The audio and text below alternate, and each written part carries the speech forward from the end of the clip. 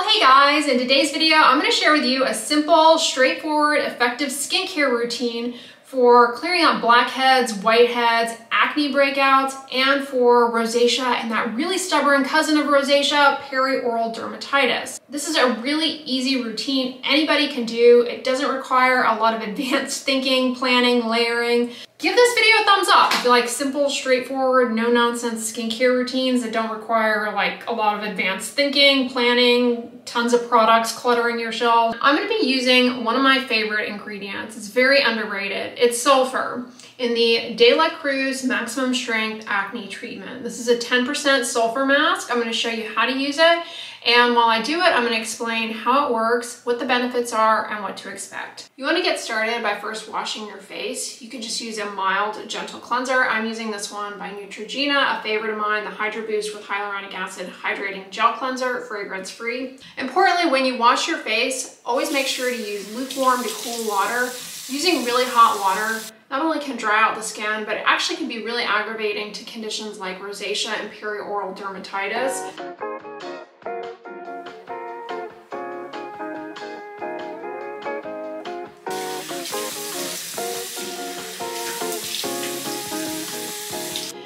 You want to make sure to pat dry the skin. If your skin is soaking wet, this product is probably not going to set up as well. Now that my skin is clean and there's no water residue left on the surface, this product is going to go on a lot more evenly, a lot more smoothly. To use this, you just need about a pearl-sized amount, and you're going to apply a thin film to the face. Now, I'm going to put it to my entire face, sparing around my eyes. Common mistake people make when it comes to skincare is putting on a big glob. All you really need is a very thin film of this. It has a very moisturizing texture. Make sure to get my nose.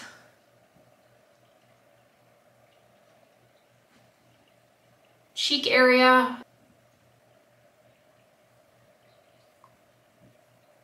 So as soon as you've applied this in a thin film to the entire face, sparing the area around your eyes, you're going to set a timer for anywhere from 10 to 20 minutes.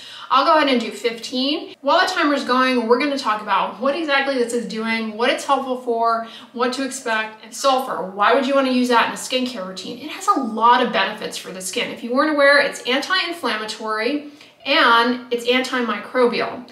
It can help reduce the acne-causing bacteria, Cutibacterium acnes, and it can also help control certain microbes on the skin surface that can aggravate conditions like rosacea. Your skin has these little mites. Hello. Kind of freaks people out. They're called Demodex mites.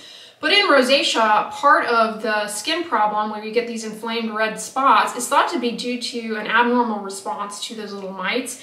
And sulfur can actually help with that. Sulfur is also comedolatic, meaning it basically unclogs pores. It does this because the sulfur is thought to interact with cysteine, the amino acid, and the keratins in your skin, helping to basically break up the glue between cells that are kind of stuck together in your pore. The benefit of doing that is unclogging pores, so you can see an improvement in blackheads and whiteheads, otherwise known as open and closed comedones. So for example, if you get a lot of comedones on your forehead, this may help you out. If you get a lot of blackheads on your nose, this is something to consider. Because sulfur is both anti-inflammatory and because it can help reduce the burden of the acne-causing bacterium, Cutibacterium acnes, this can be a particularly valuable mask to consider incorporating into your skincare routine if you have acne. Whether it be acne that is predominantly hormonal, maybe predominantly localized to the jawline, maybe you have comedonal acne that's aggravated by hairstyling products on your forehead and you're trying to clear that up, or maybe you have acne on your body, like your chest or your back. You don't have to just do this to the face. This product can help with those things. Sulfur is really underrated by and large. Some of the things I really like about sulfur, and this mask in particular, are that it's pretty easy to tolerate. It's very gentle on the skin. I mean, it's well tolerated by people who have the sensitive skin condition rosacea. I also like that this product can be used alongside other treatments. What we're doing here in this routine is essentially a form of short contact therapy. What is short contact therapy? Essentially what it sounds like. Putting an active ingredient on the skin, leaving it there for a defined period of time, and then rinsing it off. The advantages of short contact therapy are that you get the ingredient on the skin, you derive the benefits, but you minimize any side effects of dryness. That's what we're doing here. I've got a lot of videos talking about short contact therapy on this channel, whether it be with tretinoin or other acne ingredients like benzoyl peroxide, so check those out. But today we're basically doing a form of short contact therapy. In contrast to some of those other active ingredients that we've talked about with short contact therapy though, I want to emphasize that sulfur is pretty gentle on the skin. It's actually kind of soothing. The main side effects of using the sulfur mask are it can be drying. Some people find that their skin itches when they use it, and probably the thing that bothers people the most is the odor. Some people find that it smells like rotting eggs. Other people note that it smells like a match head, basically the smell of sulfur. Now we're gonna rinse this off the skin surface. In my opinion, I don't smell any residual sulfur odor using this product after I rinse it off, but I have gotten comments over the years from people who are like, I use that and every time I use it, my husband or partner, they tell me that my face smells like eggs. So just a word of warning, it can leave a foul odor on the skin surface that a lot of people don't care for. But as I mentioned, you can use it alongside other active ingredients. It doesn't counteract other active ingredients, and because it's relatively gentle overall, I mean, it may be a little drying, but overall it's pretty gentle. You can use it alongside other active ingredients for either acne, rosacea, perioral dermatitis. For example, in the case of acne, you could use this mask, rinse it off as we're gonna do in a moment, and you'll see me do that. You can rinse it off, and then you can use your other acne treatments, whether it be benzoyl peroxide, tretinoin, azelaic acid, topical dapsone. You can also use treatments for rosacea along with this, whether it be topical ivermectin, which is sold by the brand name Soolantra, or topical metronidazole. This is not going to get in the way of that. It's gentle enough that you can actually do this on a daily basis. Comment below, have you ever dealt with a bout of perioral dermatitis, otherwise known as periorificial dermatitis? It can be very frustrating and uncomfortable. As the name implies, often involves the skin around the mouth, although it can involve the skin around the nose and around the eyes. Periorificial dermatitis is notoriously difficult to tackle head on, and majority of skincare products actually end up irritating that condition, but sulfur is something that is prudent to consider in the routine to address that condition. Again, it is thought to be related to rosacea. The anti-inflammatory properties of sulfur are what is thought to be responsible for improvement in periorificial dermatitis with sulfur. So in summary, benefits that you might observe with a product like this are fewer breakouts, fewer blackheads, fewer whiteheads. In the case of rosacea, fewer papules, which are those red bumps, fewer pustules, which are those white pus-filled bumps. Similarly, with periorificial dermatitis, you may note improvement in the number of red bumps that you get with that condition, and an overall just improvement in the sensitivity that you experience with those little bumps. If you've ever had that, again, those bumps, they can sting and be really uncomfortable. What if you don't have acne, rosacea, or periorificial dermatitis? Can this still be helpful? Certainly can. Its comedolatic properties can help improve the appearance of pores. Does this have any anti-aging properties to it? No, there's nothing about this that combats skin aging. How often can you do this mask? You can do it as often as you tolerate it. You actually can do it on a daily basis, either as part of your morning skincare routine or part of your evening skincare routine. And truthfully, if you're motivated, you can do it 2 to 3 times a day as tolerated. So what I suggest is that try using it once a day for the first couple of weeks. See how you do with it. If it's too drying, maybe go to using it every other day. But if you tolerate it fine, consider increasing it to using it twice a day. By increasing the number of times a day that you use it, you may note that you get a faster onset of improvement of things like red bumps, pustules, blackheads, and whiteheads. Again, everything in the skin takes time, but by increasing the frequency as tolerated, you may know that you get to those results faster than doing it at a more conservative pace. Now, if you'll recall from my video on short contact therapy, one of the things I really like about it is that it gives the individual a lot of control in tweaking the duration of contact.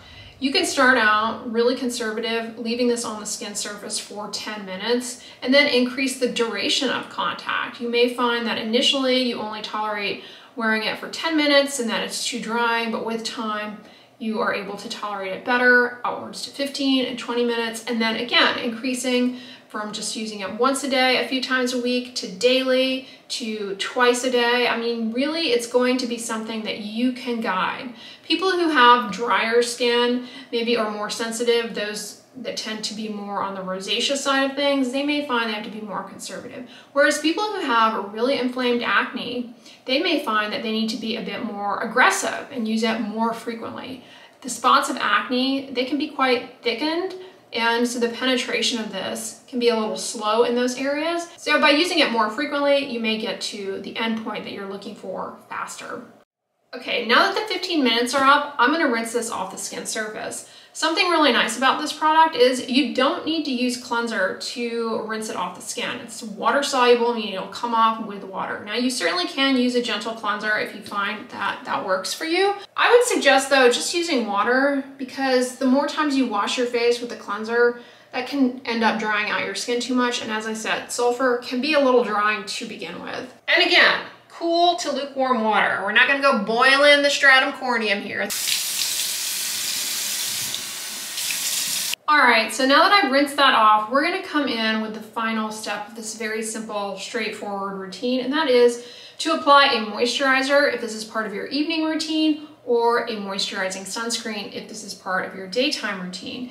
Doesn't matter what the product is, so long as you like it and it doesn't bother your skin. I'm using the Hatamuji Skin Conditioning Gel by Naturi. This is a really lightweight hydrating gel. It's beneficial in that it's going to replenish any moisture that I lost from washing my face, and it's going to help keep the skin barrier protected and hydrated to minimize any potential drying side effects from the sulfur mask.